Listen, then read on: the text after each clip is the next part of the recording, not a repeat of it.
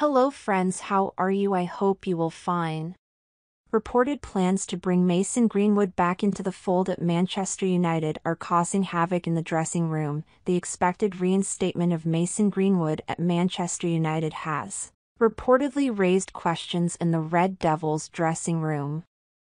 Many of the players are said to be disappointed that they were not consulted about the decision as Greenwood prepares for an awkward reunion with his teammates, according to French media outlet Sports Zone. There are intense feelings of unease around Carrington as United look to bring Greenwood back into the fold following the conclusion of their internal investigation into the 21-year-old.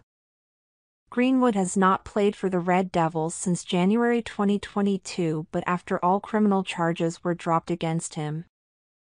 The Sun claim he will now be allowed to return as early as next week. Club executives are said to be mulling over 3 options to integrate him into their system before making any further announcements.